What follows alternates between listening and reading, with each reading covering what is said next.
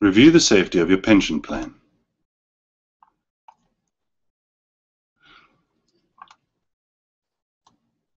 The what-if review.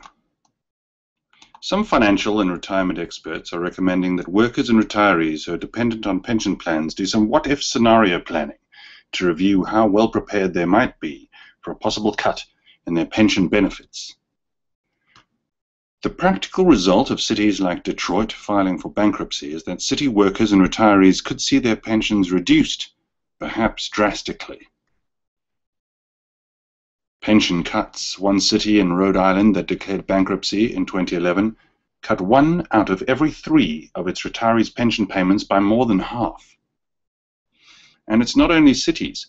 The Teamsters Central States Southeast and Southwest Pension Plan, the nation's largest multi-employer pension fund, has liabilities, $34.9 billion, that almost double its assets of $17.8 billion. Do some digging. Another review step recommended by some experts is to find out to what degree your pension plan is funded. Some cities and states' pension plans remain well funded, while others are not.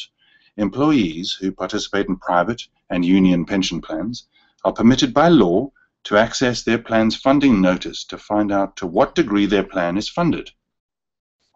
The state's pension gap, the gap between how much money states have promised to pay their employees in pension benefits and how much they have actually set aside to pay these benefits, totaled more than $1.3 trillion in fiscal year 2010, according to the Pew Center for the State's Analysis of Pension and Retiree Healthcare Funding. Local government. It's important to note that the pension benefits of most state and local government retired employees are relatively safe.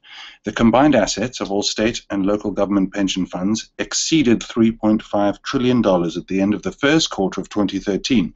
This was more than 15 times the amount of money paid out by these funds annually in benefits.